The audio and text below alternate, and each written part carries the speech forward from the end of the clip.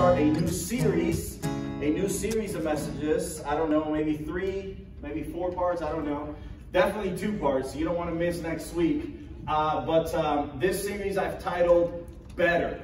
So we're going to be talking about better, and I'll explain here in a minute. But personally, I'm very thankful for a lot of things. I'm thankful for my family. I'm thankful for God and what He's doing in my family, and just the health of my family and everything. I'm thankful that He's protecting my son. I have a 4-year-old son. He turns 5 in January.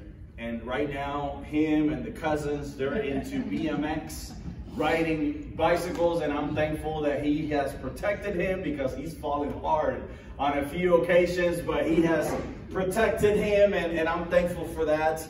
But my son right now, he's in a BMX kick, and I was sharing with Trent earlier that whenever I get a chance, I show this picture because it's awesome, right? So whenever you have access to PowerPoint and a microphone, you can show whatever picture you want. But this is my son in front of my house, just going off a ramp. And right now, everything he talks about, everything that he wants to do is ride his bike. So I bought him these little toys. They're these little BMX bikes that you play with fingers. It's like a finger bike. And I should have known that they were pretty crappy when I bought 8 of them for like $5 on Amazon. Really, they're not supposed to be, they're really not toys. I see that they're almost like party, like for theme parties, you know, for like birthday, you want to put a little bike on top of a cake. Well, yeah, they're pretty crappy, because after a couple of days, this is what's left of the bike that I bought him. Like every couple of days, I had to break out a new one and give it to him, because he just kept breaking them off. This part's plastic or whatever. But anyway, I just got to thinking about some of the other toys that he has, right, that are more durable. For example, Legos. How many people play with Legos? Anybody? I still play with Legos. They're the awesomest thing. And these are, you know, because now there's like, you know, ninja Legos and like frozen Legos. We got the ghetto Legos, right? Like squares, and you make, you know, whatever. But Legos, man, Legos are the strongest toy. You can throw them, you can drop them, you can vacuum them up. Like, they'll break your vacuum cleaner before you break a Lego, right? Like, I mean, God forbid that you step on a Lego, because I'd rather walk on hot lava than step on a Lego. Like, Legos are the strongest and the most resilient toy, and they withstand a lot of damage. But you might be here today and you're wondering, why are we talking about BMX and Legos? Well, I'm talking about this because when it comes to life, I don't know about you, but when it comes to life, I'd rather be like a Lego more than I would rather be like this crappy bike toy. You know what I'm saying? Because in life, we are going to go through trouble. We're going to go through heartache. We're going to go through difficulties, through problems. And I want to be a resilient type of person that is going to withstand, that I'm not going to be broken down, depressed, and lose all hope just because I go through trials. I don't want to end up like this just because I go through difficulties. Amen? I want to be strong and resilient. This is what it kind of represents. I thought about buying a bunch of Legos and have you walk out of here with a piece of Lego to remind you. But you probably have these thrown around your house. So whenever you're picking up Legos, if you have small children, then think about that, because that really is, a Lego really does, to me anyway, it really does represent strength, durability, and resilience. And that's what I want to talk about today, because we're starting the holiday season, and it has been proven, it has been documented, it has been concluded that even in the holiday season, it's a beautiful time of year where you get to share with loved ones, but it's also a time of year where stress goes up, right? Where depression goes up. I actually found this graphic that talks about depression and stress statistics during the holiday season. And I don't know if you can see it, but it says that 45% of Americans, they dread the holiday season. And I like the little beach umbrella, because I'd rather go to the beach than celebrate Christmas, honestly. But I love Christmas. It's one of my favorite times of year. Women feel more negatively affected because we know that women, man, you guys do a lot during Christmas for the family and pictures and the cooking. And we do during Christmas and the holidays what we don't do all year round. We're trying new recipes and all kinds of stuff. You don't do that all year round, but we try to do it during the holidays. And it's also a big stress, you know, because of the money that we spend. 38% feel an increase in stress over the holidays, and there's some more statistics there. But to start today and before we pray, I just want to share today's message in a sentence. If it's your first time, every week I try to share with you one thought or one idea, so that if you walk out of here, or if you don't hear anything else that I say, I want you to walk out of here with something that you can remember. And my message in a sentence today is that Jesus not only makes your life better, but Jesus makes you better at life. Amen? Anybody want to say amen to that? Amen. Jesus not only makes your life better, but he makes you better at life. And I don't know if you are interested in a better life or just being better at your life.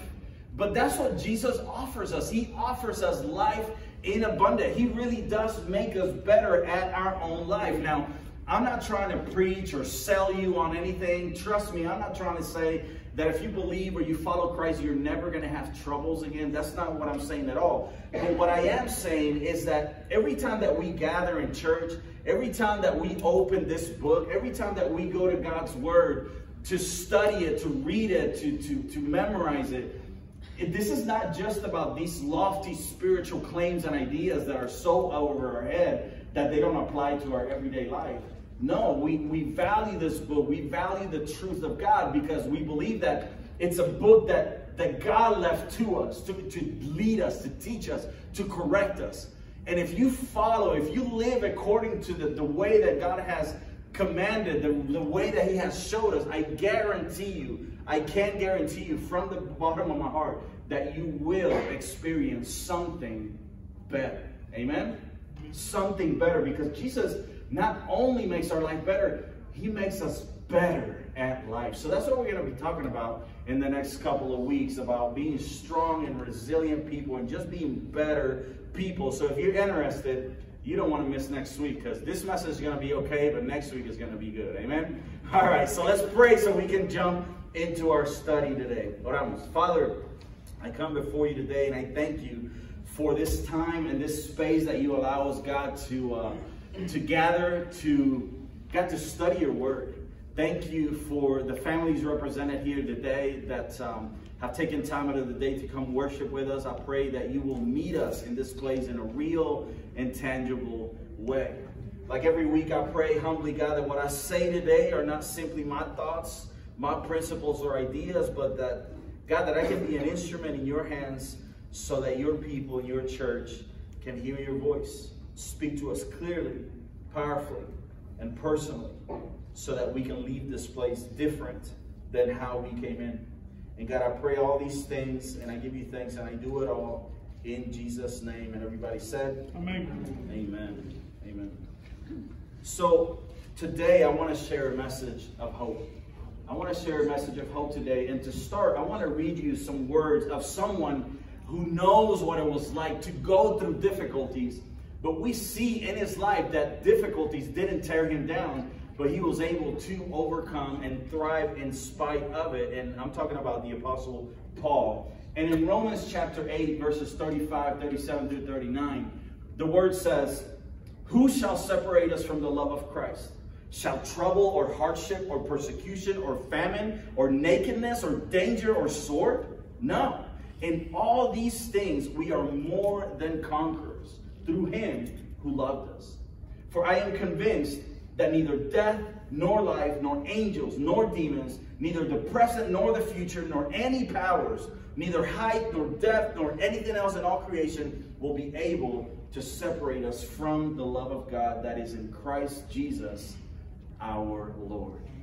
Praise God. If you read this text carefully and you actually underline, you will find 17 different things that Paul mentions things that threaten to separate us from God, things that threaten to take away our joy, to take away our hope, to knock us down, things that want to make us to give up. 17 different things. There's another passage of scripture in the second letter that he wrote to the Corinthians in chapter 11. He actually goes a little bit more into detail where he gives us more specific things that he went through. Paul mentions in that text, 2 Corinthians 11, 23 to 28, he says that he was shipwrecked, persecuted, he was beaten with rods and stones. He knew what it was like to feel hungry. He was naked at times, felt cold. He was abandoned by his friends. At times he was homeless, falsely accused, unjustly in prison and incarcerated. All of these things he went through in his life. And we're going to see how it is that he responded to those things. And in the same way, maybe not so drastically, because we do live, thank God, in a free country. Maybe not so drastically do we go through those things, but there are things in our life that also threaten to take us away from God, or threaten to take away our joy, threaten to take away our hope. And like I said earlier, the holiday season really does show a spike in these emotions and in this type of behavior. And I just want to share a couple of things that perhaps you, maybe you're not looking forward to the holidays. Maybe this is a difficult time for you, or you know somebody and you need a way to encourage them and to pray for them or whatever. But some things that threaten to take away our hope, for example, are traumatic events. A traumatic event. And this is usually something that happened when we were a child. Whether you grew up in a home where you maybe you witnessed some abuse or something very wrong, or perhaps you experienced personally some type of abuse in your life, whether it was verbal or physical or even sexual, or perhaps you witnessed even just some traumatic event in your community or some type of natural disaster that really impacted you, and it was a traumatic event. This is something that scientists and psychologists, they call an adverse childhood event. And these things are not benign. These things are not like, oh, everybody goes through it, just get over it. No, these things are not benign. These things really have a big impact on our lives. And normally, when it happens to young children, what happens is that kids or young kids, they don't have the cognitive ability or the language or vocabulary to express what they're feeling or to be able to communicate how certain things affect them.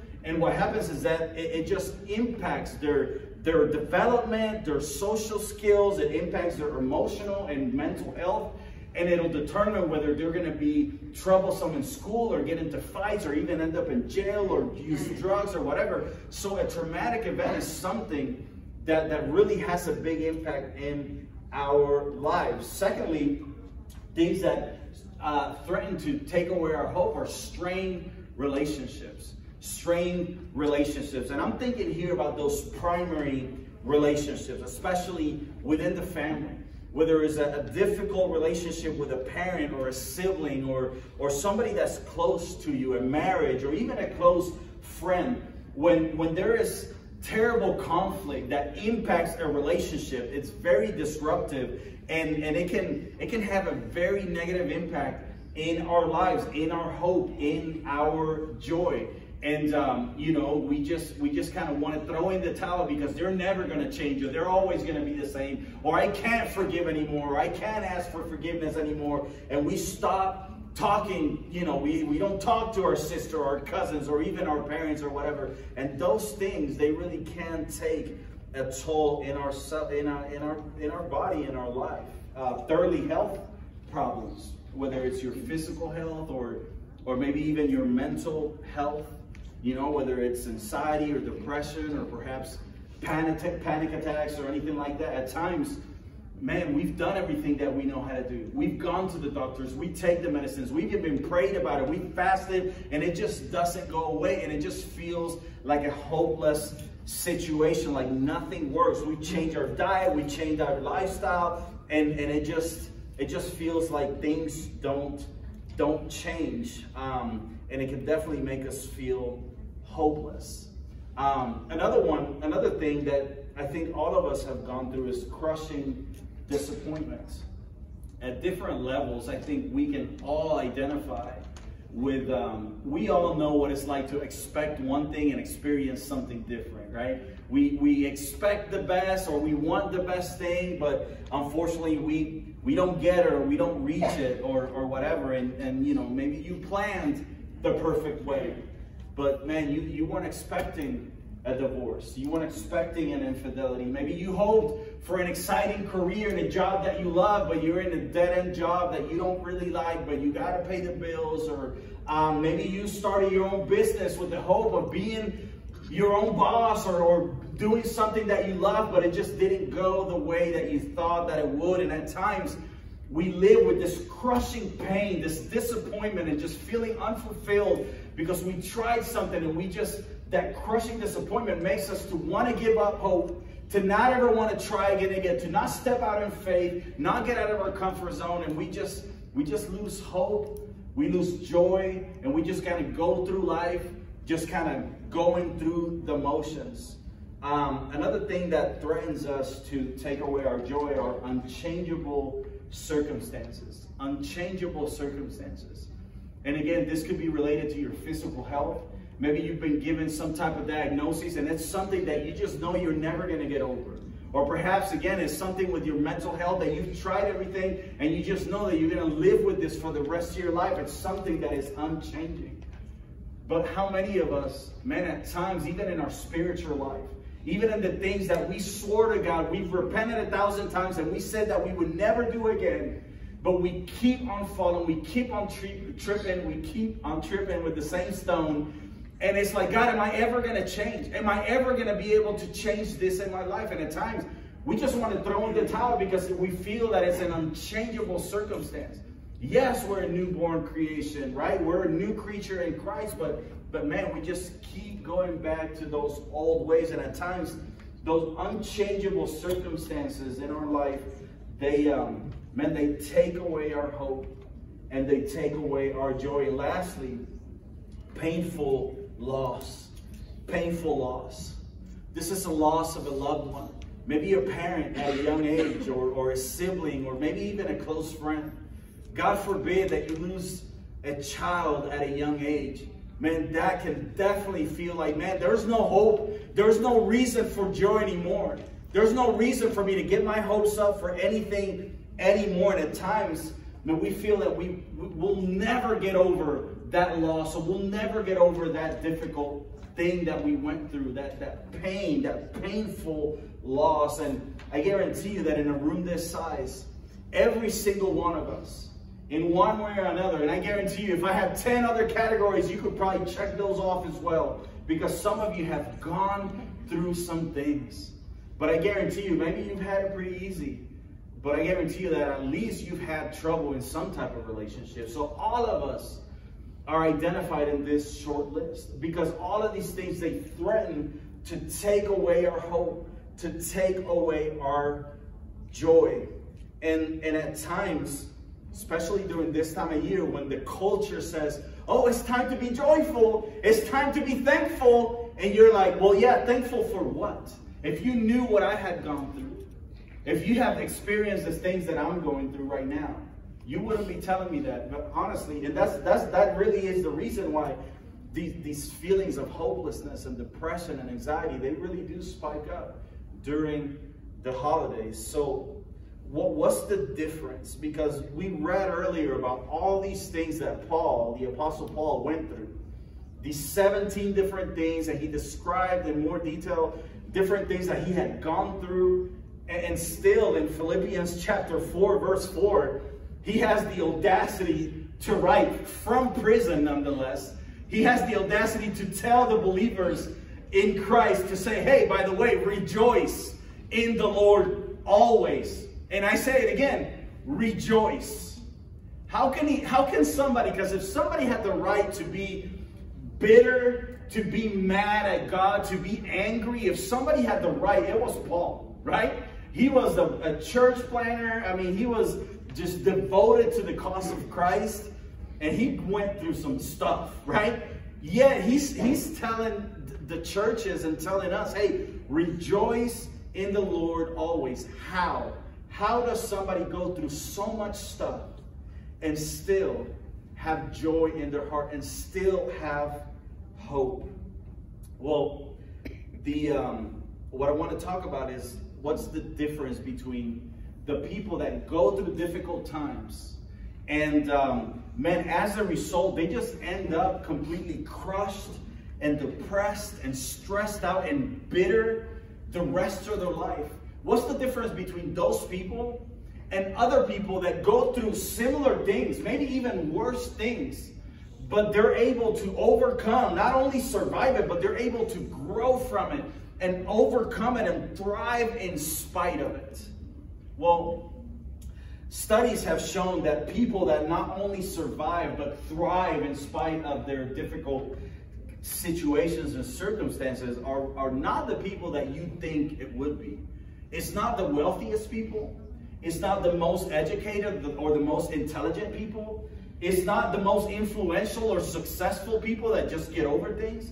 It's not the people of a certain race or a certain gender. It has nothing to do with any of that. And it has everything to do with resilience. The word resilience is one that perhaps you don't know. We don't use it often. But resilience, I have a definition. I just want to show you the definition that I'm working with. The word resilience means that you're able to withstand or recover quickly from difficult conditions. Some synonyms of the word resilience could be strong, tough, hard, buoyant, right? Irrepressible, something you just can't keep it down. It just keeps popping up. Flexible, pliable, durable, right? Like Legos. Amen? Remember this? Like Legos. So being resilient is someone that is able to become strong, healthy, or successful again after experiencing something bad in their life, after something bad happened. Now, scientists have studied resilience and have wondered if it's genetic, if it's something that you just kind of pass down to, from generation to generation.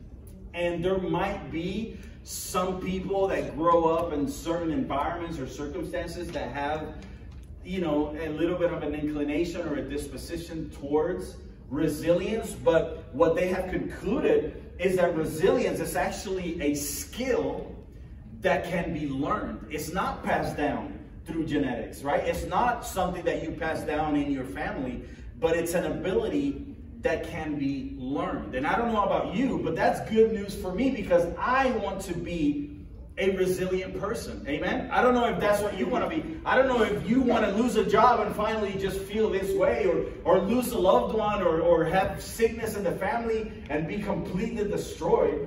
I don't know if that's what you want to experience, but I want to be able to go through some things and still get up and be strong, learn from it, grow from it, overcome it, and thrive in spite of it. And according to studies, we can, because these are skills that can be learned. So to finish today, what I want to do, I want to show you today 3 principles for each of us to develop resilience. All right. 3 principles for us to develop resilience. And before we jump into the points, I want to show you that this is a biblical principle. The Bible might not use the word resilience. They actually use the word endurance or perseverance, which are also, they can be used as synonyms for the word resilience. But I just want you to see that this idea or this principle of developing this in your life is something very biblical and something very important. Romans, again, chapter 5, verses 3 to 5 says, we can rejoice too when we run into problems and trials. Why? For we know that they help us develop endurance. They help us develop resilience, right? Perseverance. And that endurance or that resilience develops into strength of character. Do you know somebody with good character that's the same no matter where they are or what they go through? Amen? And that character strengthens our confident hope in what? Hope in our circumstances? Hope in the world? Hope in our job, the economy, or my family? No. Hope of salvation. And it says this hope will not lead to disappointment. It will not lead to disappointment. So this is something that can be learned, that can be developed. And I just want to share with you 3 quick principles. The first one is, if you want to be a resilient person, then you have to remember that you live in a broken world. You have to remember that you live in a broken world. For many of us that grew up in the western part of the world, or maybe we were raised or were born here in this, in the United States or whatever, we have been blessed with so many freedoms, so many opportunities that I don't know how, but somehow we have got it into our brain that life is supposed to be easy, right? Sometimes we're convinced that we think that everything is just kind of supposed to come naturally without a lot of effort, that everything is supposed to be easy and relatively painless.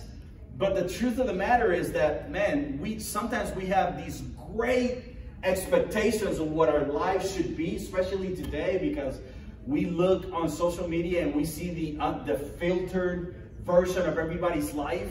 And we just think that our life needs to be excellent and this incredible life. And we just have this incredible expectations of what our life needs to be, that when we go through a storm and when we go through difficulties, we're shocked, right? We're like, oh my gosh, how did this happen? Or why did this happen to me? And what happens? With that uncertainty, with that shock comes confusion. And with the confusion comes frustration. And with the frustration comes anger and disillusionment and bitterness. And all because we thought, hey, life is supposed to be easy and everything's just supposed to be relatively painless. But the truth of the matter is that, man, we live in a broken world that is filled with sin. We're impacted by sin, and not only our own. We're impacted by other people's sins. People that we're not even in touch with or related to, we are still impacted by other people's sins. And the truth of the matter is that we are going to go through trouble. Jesus said in John 16, verse 33, he said, man, I told you these things so that you may have peace. So he told us beforehand so that we wouldn't be surprised, that we wouldn't be shocked. He said, in this life, guess what? Surprise. It's not a surprise. You will have trouble. You will have trouble.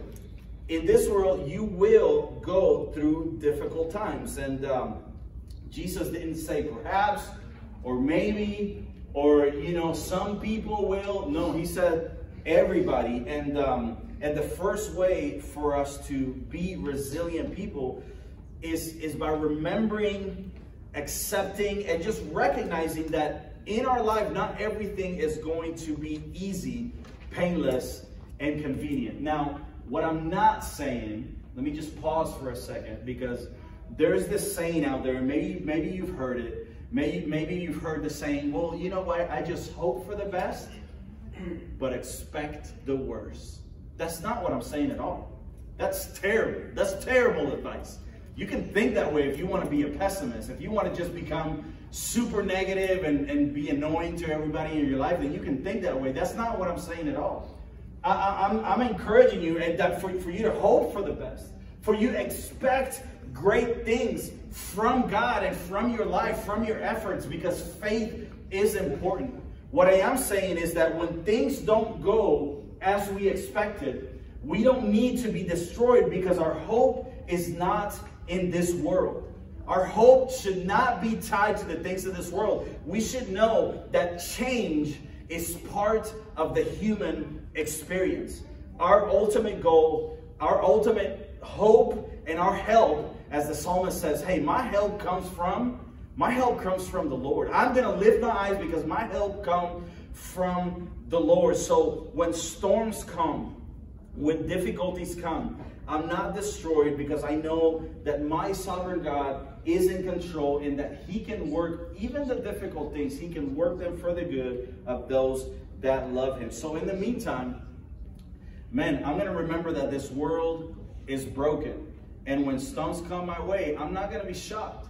I'm not going to be surprised. Therefore, I'm not going to be destroyed. Instead, I'm going to overcome it. I'm going to survive it. I'm going to surpass it. I'm going to learn from it. I'm going to keep my hope in the Lord, and I'm going to keep moving forward with resilience, because that's what God has called us to. So secondly,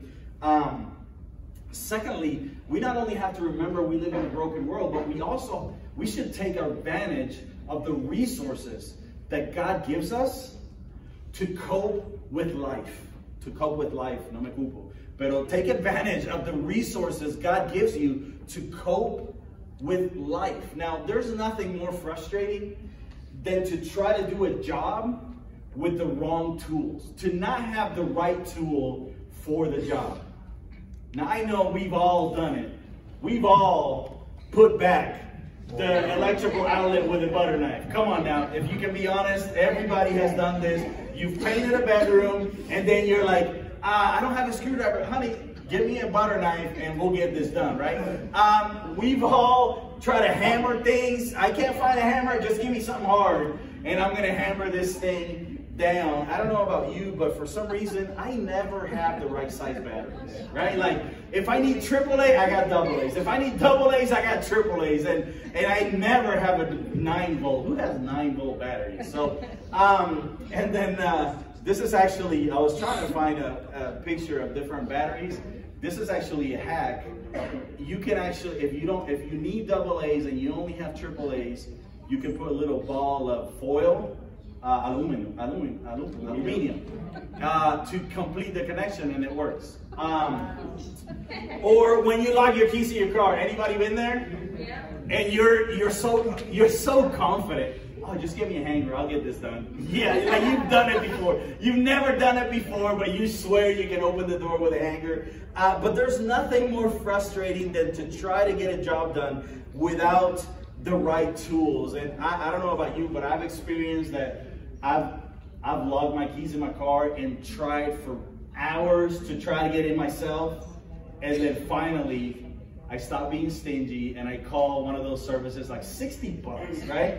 It's so expensive, and in like a minute and a half, they're in there. So anyway, because why? Because they had the right tool. They had the right tool for the job.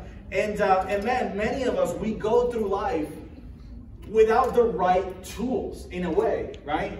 I heard this guy say one time that if all you have is a hammer, you'll tend to treat everything like a nail, right? And you'll just start smacking things around, and you know, we need different things to cope with life. And God offers us these tools and these resources, and we should take advantage of that. And there's a lot of them, but I just want to share 3 of them quickly. First of all, God, He gives us and He offers us a guide. A guide. And this is important because, man, in the middle of our trials, that's the time when we feel all alone. We feel that we can't count on anybody. Man, God offers us a guide. And we spent all summer in Psalm 23, and I just love the imagery of this psalm where God tells us, hey, I'm like a shepherd. I want to lead you, right? The Lord is my shepherd. I lack nothing. He makes me lie down in green pastures. What does it say? He leads me. He leads me beside quiet waters. He refreshes my soul. What does He do? He guides me along the right path. This is something that God offers us, and He does it for His name's sake. And I just want to say that when we faced our biggest problem, the problem that we could never overcome by our own effort or merit, which is that we were separated from God because of our sin. That's the biggest problem that we have ever faced, or that we will ever face. And even in our biggest problem, man, when we couldn't reach God, God came to us. That's what we celebrate in Christmas, that God came down and to repair that. On the cross, He broke the chains of sin, and He gives us access for us to have a personal relationship with Him. And when we believe, when we accept Jesus Christ as a personal Lord and Savior, not only does He forgive us of our sins, not only is His death sufficient to pay for our sin debt, but man, he not only becomes our Savior, but he becomes our shepherd, our guide. He becomes our friend. And God offers that to us. Secondly, he offers us a new mind. He offers us a new mind. When we believe in Christ as our Lord and Savior, he gives us a new heart. He renews our mind. And from our perspective, this is not instantaneous, right? I mean, from God's perspective, in that instant, we are holy in his sight. We are declared innocent, and that's it. We are his children.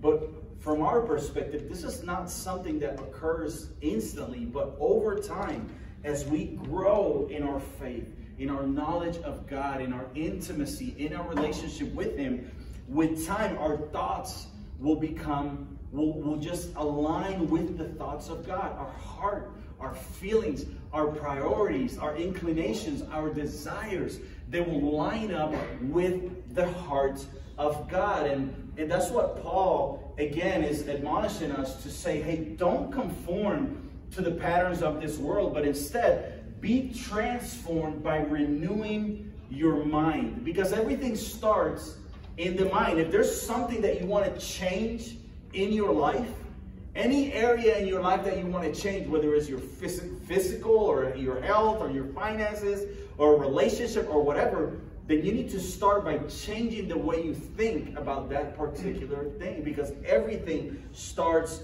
in our mind. And when we align our mind and our heart with God, man, at times we might not understand everything. At times we might not even enjoy the plan, or why am I doing this, man? I'd rather be doing this other thing. But we can always trust the purposes of God. Why? Because it's good, it's pleasing, and it's perfect. And that's what this verse continues to say. Renew your mind, then you will be able to test and approve what God's will is. His good, pleasing, and perfect will.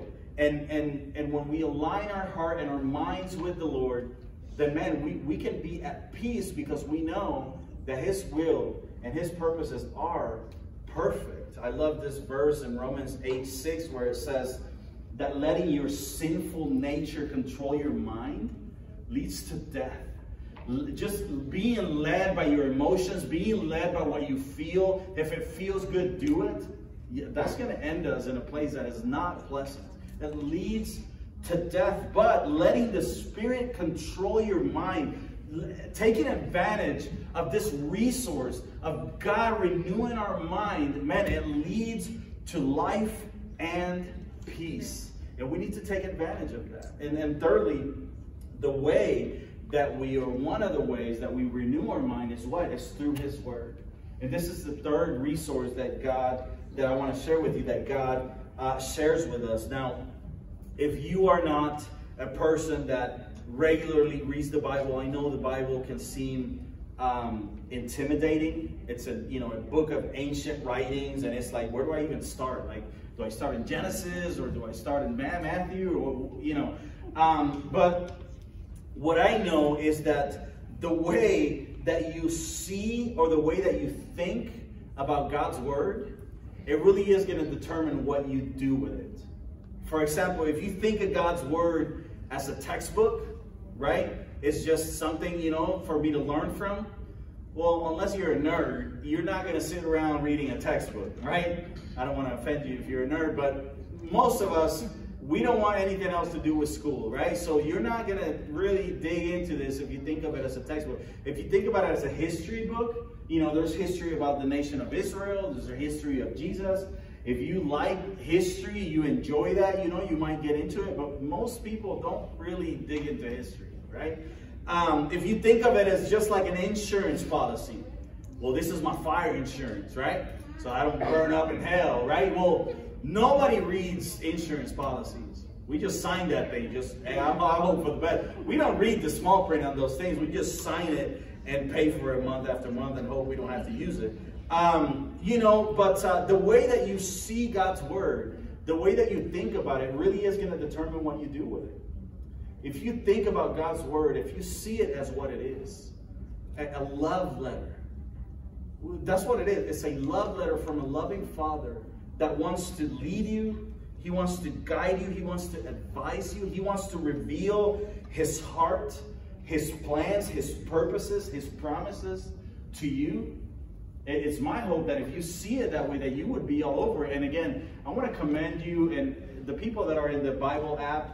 I see you completing your Bible reading plans and marking your verses, and I applaud you for that, and I encourage you to keep digging into God's Word, because it really is the way that He transforms us. And the Bible is described in many different ways, but one particular way that called my attention is this verse in Psalm 119, verse 105, where it says that the Bible, or the Word, is a lamp to guide my feet and a light for my path, right?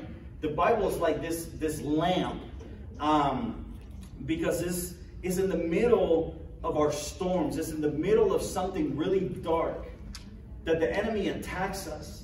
And we really start thinking and believing two very important lies. These are two lies. And the two lies are, when we go through difficult times, we think this is never going to go away. This is never going to pass away. And secondly, we think, man, I'll never get over this. And those are two lies, because if you think back to maybe some things that you've gone through before that you thought they would never pass, guess what? They did pass. When you thought that something happened that you would never get over that, when you look back, guess what? You got over it. But in the middle of that storm, in the middle of the darkness, the enemy's just like, no, this is never going to go away. You're never going to overcome this. And we just look at our future, and it's just uncertainty and darkness. And in that moment, I want you to think as the Word of God as this lamp onto your feet that wants to lead you. But I don't want you to think of it as like a flashlight like today, right? Because you turn on a flashlight, you can light up 100 yards out, or maybe even the high beams on your car. You turn on the high beams, you see the whole road. I want you to think back to the first century, right? I want you to think about a little lamp, a little gas lamp, that when you light it up, you probably see maybe two steps ahead of you. So if you want to see further ahead, what do you have to do? You got to take a step if you want to see further ahead. Because you're only going to be able to see 1 or 2 steps forward. So if you want to see what's ahead, then you got to take your next step. And the Word of God is very similar in that way, in that God is not going to show us steps 4, 5, and 6 until we take steps 1, 2, and 3. Does that make sense? God is not going to show us these great revelations until we learn how to take little baby steps. And as we take steps faithfully, then He will show us more. So what's your next step? Maybe for you, man, your next step is to accept Jesus as your personal Lord and Savior, or to be baptized, to declare your faith publicly, to not be ashamed that you are a follower of Jesus, or to forgive somebody, to not keep hanging on to a grudge, or maybe even to ask for forgiveness, because that guilt and that shame, it just overwhelms you. So if you want to experience freedom, if you want to see what God has next, then we need to be willing to take different steps and be faithful. So what we've covered so far, if you want to be a resilient, strong, enduring, persevering person, like Legos, right? That I can step on them, I can hit them, I can do whatever, and man, they're going to be just fine. I'm going to be able to get up and overcome and thrive and still be successful. Then we need to remember that we live in a broken world, that our hope shouldn't be in this world. We should take advantage of the resources that God offers us, right? These tools, the right tools for the job. A guide, a new mind, a new perspective. Align our heart and our mind with God so that He can guide us through His Word. But third and finally, and to finish today, man, we need to remember that at the end of the day, you are the one that chooses your responses in life. You choose. Remember that you get to choose your responses in life. There's a lot of things in our life that we don't have control over. There's a lot of things that we don't get to choose. You didn't get to choose where you were born, when you were born, in what family you were born to, or which family raised you. You didn't get to choose those things. The list that we covered in the beginning, those things that threaten to take away our hope, you didn't choose that traumatic event. You would never choose a relationship in your life to be strained. You would never choose a painful loss or this incredible disappointment or these things that we go through. You would never choose an illness or a bad diagnosis, or you would never choose to be lied to or betrayed or to lose a loved one. It's something you would never choose, but at the end of the day, man, there's so much that we don't have control over. But we do choose how it is that we respond. How it is that we respond to the storms that come our way. And in a way, this is freedom. This is freedom that we have, that we get to choose, right? We are not held captive by the things that happen to us. We live in a broken world. We are going to go through trouble, but those things, even the things that don't go according to our plans, man, when you put your faith in Christ, you acknowledge that our faith is not in our plans. Our faith is in Christ. It's in Him who has the ultimate plan. Him that has a purpose, a reason. Him that is indeed in control. Our faith is not in our plans, but in the perfect will and purposes of God. And to finish, I want to remind you of the story of Jesus.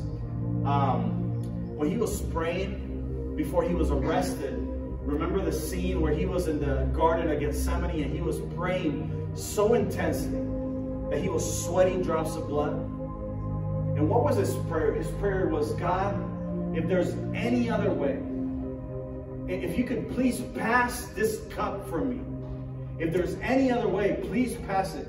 What was he saying? God, I don't like the plan. Like, I'm not going to enjoy this. But he said, hey, my faith and my hope is not in the plan. I might not understand it. I might not like it. But my hope is in you. I'm going to trust in you. And what he said, but, pass it if you can, but let it not be my will, but your will be done. Your will be done. And if you remember, Jesus was arrested. He was beaten. He was tortured. He was spit upon. They yanked his beard. They nailed him on a cross. They speared him until he finally cried out in desperation. He said, God, why have you forgotten me? Why are you forsaken me? My God, why have you forsaken me? And I want to remind you that even in the moments that God is silent, and even in the moments when it seems that God is absent, He's not. Even when God is silent, it doesn't mean that He is absent. Because it was in that moment when Jesus felt abandoned, when God felt the most distant, the most silent, the most absent. It was at that moment that God was doing His greatest work. He was paying for your sin and for mine. He was opening a way for us to be able to have a personal relationship with Him. Making a way for us to be forgiven, for us to be redeemed, for us to be washed clean and adopted into His family. And then if you remember, after Jesus cried out, He finally couldn't do it anymore. And He just said, Father, into your hands I commit my spirit. into your hands I commit my spirit.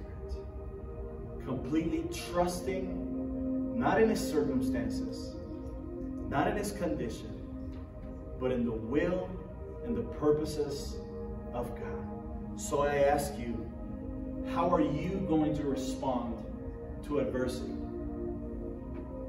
Are you going to raise your fist at God and be filled with anger and bitterness and depression and anxiety and just crumble down as a person, which is going to impact everybody? Are you going to be destroyed by the adversities in life? Or are you simply going to say, you know what? My hope is not in this world. God, into your hands I commit my spirit, my life, my circumstances. I don't like it right now, but I'm going to be faithful and I'm going to trust you. So are we going to throw in the towel, or are we going to commit our life in our difficult situations to God, trusting in his plans and his purposes and not our own, taking advantage of his resources to grow, to learn, to develop resilience, endurance, and perseverance in our lives for his glory, for our good, and for everybody around us benefit. Amen? Resilience is something that is not genetically passed down. It can be learned. And next week, I want to share with you some practical choices that we can make to be more resilient people. But today, I simply want to finish by sharing with you and reading again the way that Paul chose to respond to his adversities. Again, I read in Romans 8, who shall separate us from the love of Christ?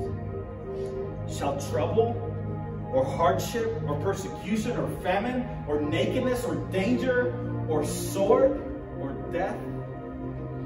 No, in all these things we are more than conquerors, and we'll talk about what that means next week.